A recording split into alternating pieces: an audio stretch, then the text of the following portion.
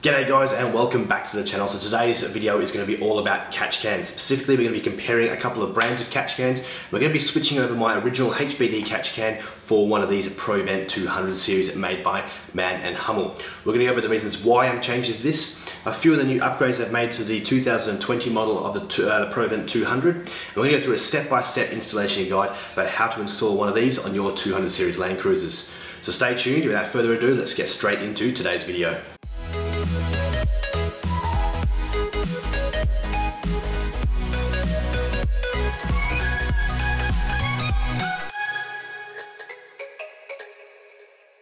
So the first step we're going to do today, guys, is to remove this HPD catch can that we've had fitted on the 200 series for about a year now. I have two dedicated videos on this channel in relation to what I think about this and also about how much oil it's caught over a period of 8,000 kilometers. So if you want to see how this particular catch can went, check out those two videos, and I'll also tell you a little bit about how these catch cans work and why we fit them to our four-wheel drives. So let's get this old system removed and get ready to fit up the new one. Now I want to make it very clear that I'm not sponsored by any company in relation to this video. I'm not receiving any commission for it, and I did purchase both of these catch cans myself at full retail price. So this will be a complete unbiased review and just my reasoning as to why I'm changing these catch cans today. So let's get straight into removing this HPD. So removing the catch can is super easy. It's just a matter of undoing those two bolts holding that plastic cover down, taking them off, and then undoing the four hose clamps that hold the two hoses, connecting the catch can to the intake system and the catch can to the crankcase ventilation system. There's then two bolts holding the catch can to the bracket, and then two bolts holding the bracket to the firewall of the car. So there you have it, guys. The HPD catch can is now out of the car. Relatively simple and easy process, just a few bolts holding that bracket down and just a matter of getting these hose clamps off, and they are pretty tight, as you may have seen from that footage. So what we're going to do now is we're going to empty this catch can out, because obviously it does have a bit of oil inside of it, and we're going to clean it up and then compare it side by side with the Provent 200, seeing some of the differences, construction quality, size, the way in which it empties, and all that sort of stuff. So let's get this one cleaned up, let's see how much we get out of it, and then we'll compare side by side how they work.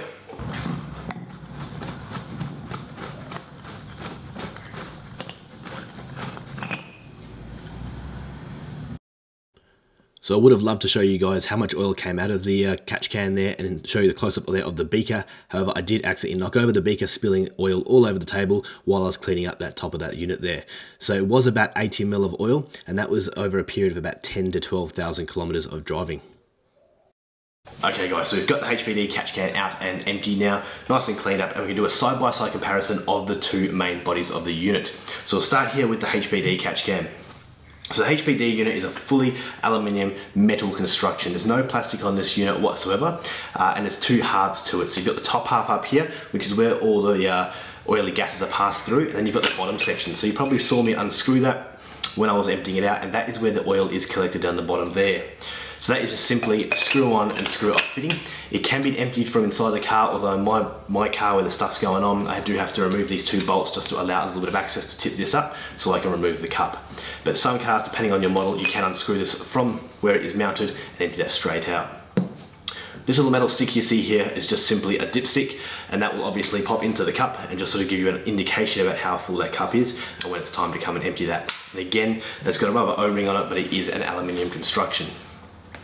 Then you've got your two intake hoses up here, so you've got your intake in and your pipe coming out. So essentially all this unit is doing is sending some the oily gases through the intake pipe and then through these mesh filters here. So there's a couple of mesh filters, they're a couple of layers deep, they're held in by little metal circlips, and the oily gases pass through those filters into the cup and then back through and up through that intake line that goes into your air intake and through your intercooler.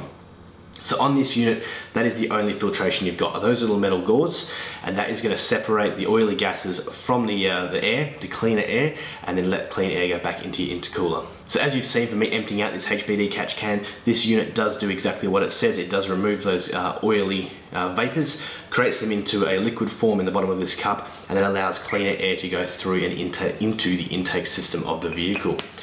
When you're done emptying that, you just simply screw that back on, and obviously make sure these bolts are tight if you had to remove them to empty them. Now that is the unit there. It's a really well constructed unit. It looks really good in your engine bay, and you know it's going to be nice and strong with that metal construction. Now also with the HPD Catch Can you get a couple of pipes as well, and this is obviously where the intake and those oily gases pass through. Now one thing I have noticed with this kit is obviously these hoses are significantly shorter than the hoses that came with the Western Filters kit for the Provent 200, and that's because it's mounted a lot closer than where this Provent has to be mounted in the engine bay. We'll go over that in just a moment. But one thing I have found is due to the curvature of these that's required on these hoses for where this is mounted, it has kinked up here. Although it hasn't sealed the unit, it definitely has put some internal pressure there, and it would have easily built up some pressure if I hadn't done something about that sooner rather than later. But those two pipes, relatively short, very simple, we've got some good quality clips on the end of them, and that held very tight. Never had any oil leak from any of the fittings on this HPD unit. However, I do notice that there is oil in both the pipes. Obviously expect it coming out of the crankcase ventilation system, but you kind of don't want to be seeing that oil going back into your intake, which is evident on both of these pipes here.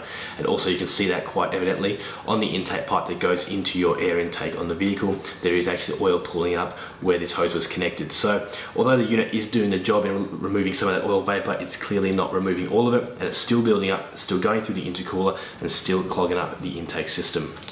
Okay, so let's move on to the Man Hummel Kit Provent 200 series and all the accessories supplied by Western Filters, which is where I purchased this kit from.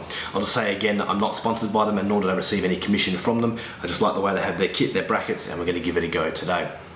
So starting with the body of the catch can itself. And as you can see, it's the same sort of shape and style as a HPD, but it does look significantly different, and there are some differences between these two units.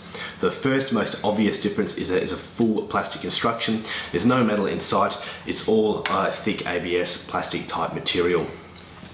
And there's a couple of other major differences. The first one being the way in which it drains and the way in which it can be emptied. So rather than splitting in half and emptying a cup out like on the HPD, you do have a port at the end where the oil builds up within the unit and then comes out through a hose, which is supplied by the Western Filters kit. And you can have a little tap on the end of that, and it can be emptied out from lower in the vehicle like a wheel arch or something like that. You can also opt to have these hoses bled straight back into the engine oil or the sump of the engine if you want to.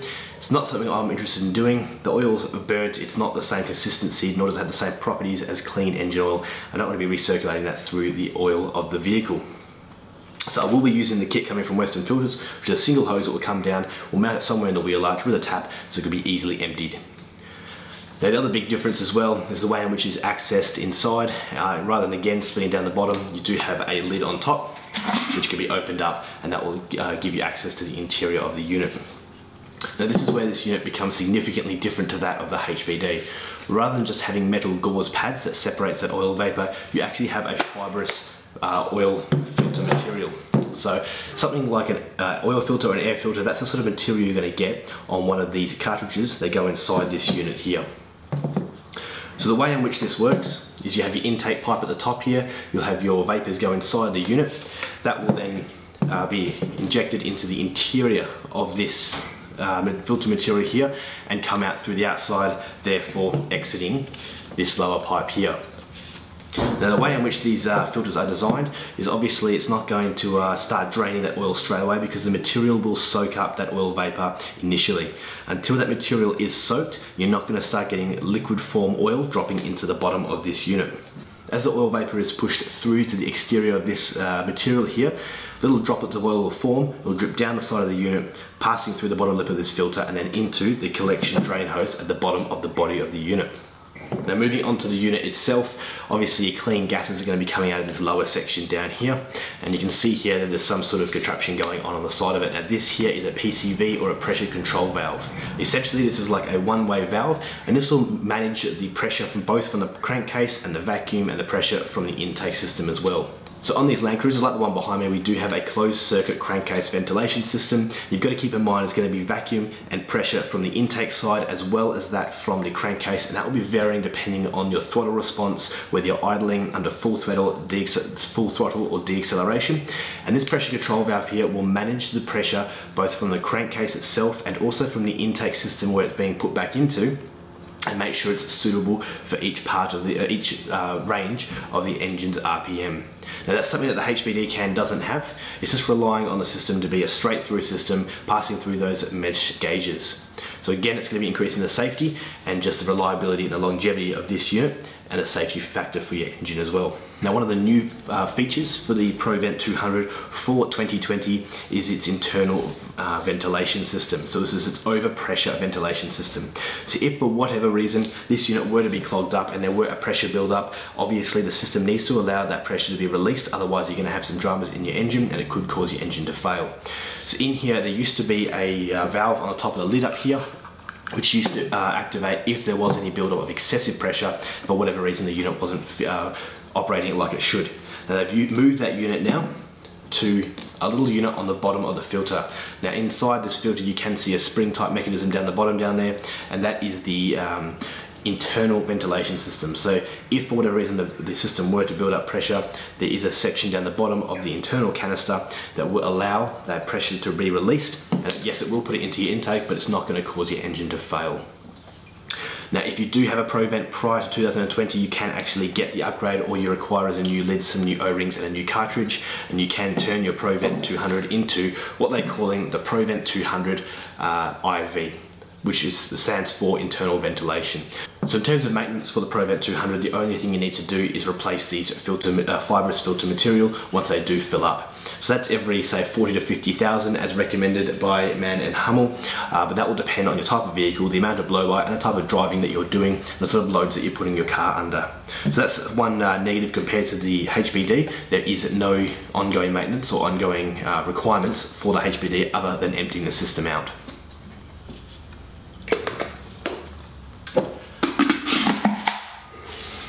So in terms of mounting the system, again, it's fairly easy, just like the HPD was. You've got a bracket here. This one's made by Western Filters, which does fit into some OEM brackets in bolts inside the vehicle, and we'll go into that as we install it. You do have this sleeve that wraps around the unit, and that will bolt to the bracket itself.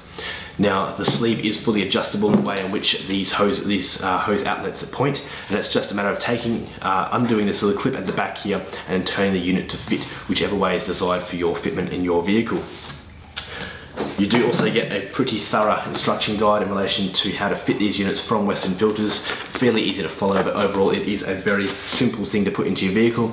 So one thing we can also do side by side is compare the physical size difference between these two units. You can see here the Provent 200 is much bigger.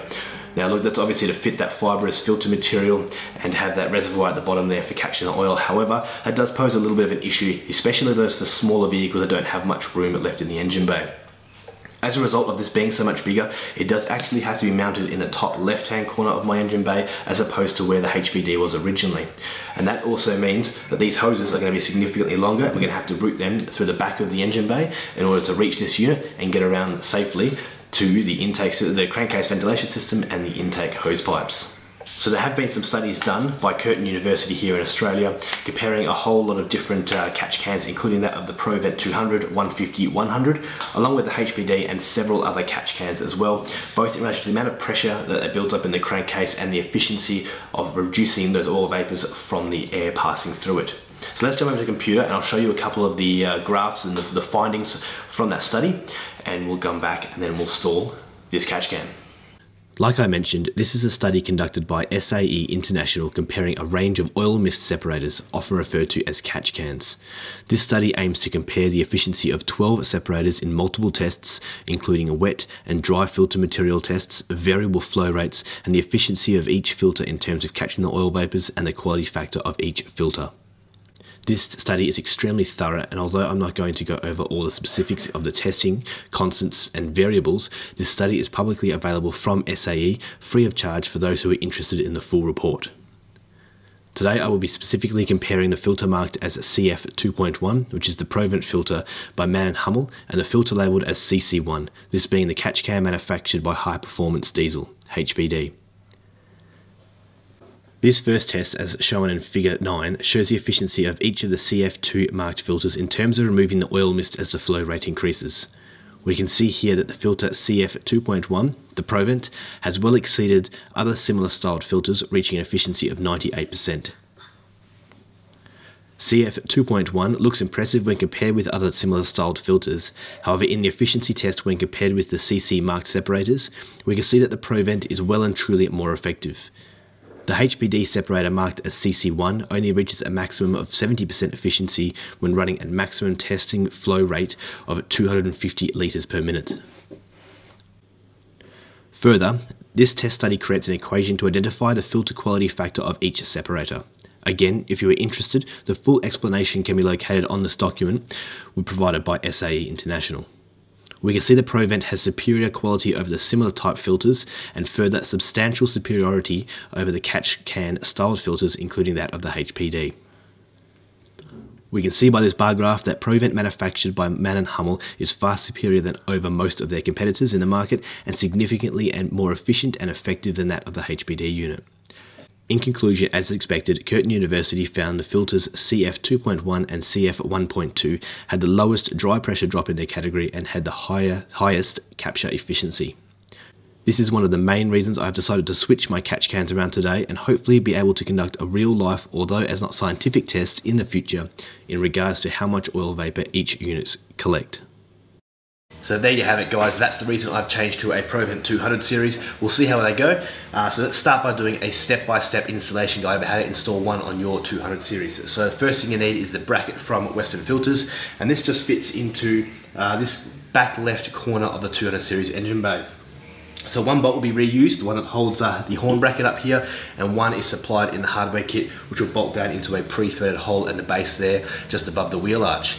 Once we've got that in them, we'll then install this can down onto that bracket and we'll sit in there. Now, just having a look at it, I do suspect this is going to be fairly tight down there, so we'll follow the instructions, make sure we get the right order, just to make it nice and easy for ourselves. So let's start getting this all fitted up. So one thing I noted from the Western Filters kit was just how well everything fitted to the vehicle. You can see the bracket there fitted perfectly first go. Even has a cutaway there for the lower end of that gas strut that lifts the bonnet up. Along with that, the hoses were the perfect length and the unit fit very nicely in that area. So far, just based on the construction and the quality of fitment, I would recommend this product. So the bracket there for the Provent is now installed. However, I haven't put the actual can onto the bracket just yet. I'm going to just skip that step in the instructions just because I believe it's going to be very tight to get these hose connections onto that can once it's installed. So what I'm going to do now is just run these hoses from this crankcase ventilation system up top here, and also the air intake hose. I'm going to run it, feed them behind the intercooler and over to that corner, and then we'll get it all fitted up, plumbed in, and fitted down to that bracket. Okay, so we've plumbed up those lines now. We've got one from the crankcase ventilation system and then one going back into the intake of the vehicle. All our hose clamps are on. They're just all loosely fitted at the moment. We're gonna make sure that they're all in the right places just so they don't rub against the hoses and create wear over time. But one thing we want to do before we hook up it all to the Provent 200 is just get the drain hose ready. So this is one thing I really do like about the Provent 200 is the drain hose, and the fact that this can be mounted anywhere underneath the car, and sort of, you know, you can see through it, it's clear, which means you'll be able to see the level of oil that's in here, and it's super easy to drain. It's just a matter of undoing this small bolt on the bottom of this little tap here, and then flicking the tap across. And then when you're finished, again, close the tap and then put the bolt on. You're not gonna have any oil leaking out, and you're gonna make sure you have plenty of storage in there for the oil. So we'll see if this is probably a little bit too long, but what we're gonna do is just gonna leave it to full length, install it on the base of the Provent, put the Provent down into the area, making sure this goes down into that wheel arch, and then we can start plumbing up these lines and fitting the Provent to the bracket itself.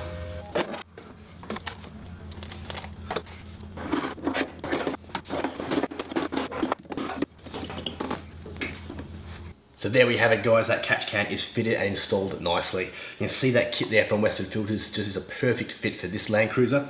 That bracket in there uses those 2 OEM bolts just to simply bolt in when there's no drilling and cutting of the vehicle required at all.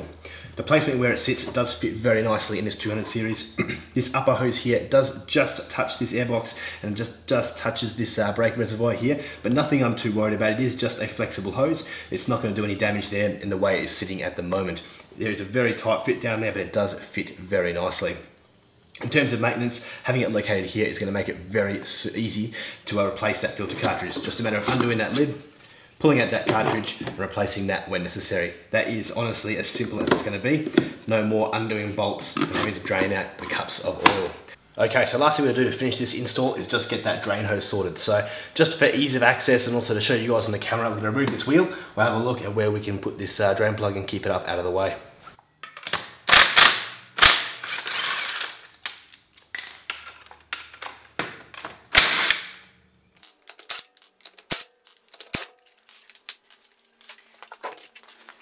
Okay, so after having a bit of a think about it, having a bit of a look around, I've mounted it so it comes down behind this guard here, behind this plastic guard here, across the top of the chassis rail, and again, protected by this guard, and then behind and into the inside of the chassis rail just down here.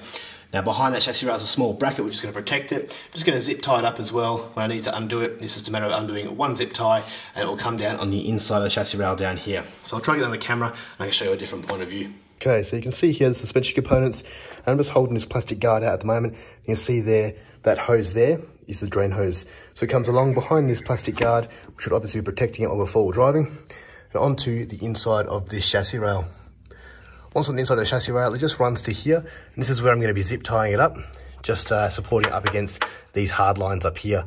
And then the tap will just sit inside this little bracket here, which protects another junction for those hard lines. So it's not going to get damaged. Yeah, it might get a little bit dirty, but that's not going to be a drama. When I come to emptying it out, I just pull it out, and even with it still zip tied up, I'll still be able to empty it down into a container, which will be underneath it. So it's up, out of the way, protected from dirt, dust, and it won't get in the way of the suspension or wheel components while we're out forward driving.